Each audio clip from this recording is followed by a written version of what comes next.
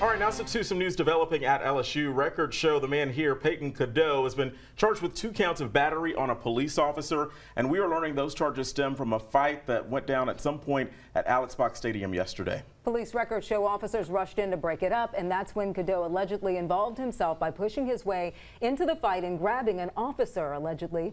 Then, when the officers tried to pull him off, Coddou allegedly grabbed one of them. Officers eventually took control of Coddou and brought him to the East Baton Rouge Parish Prison. All right, certainly a lot of moving parts in that one. We'll have more on that coming up on 9 News at 6. We'll see you there in just about 30 minutes.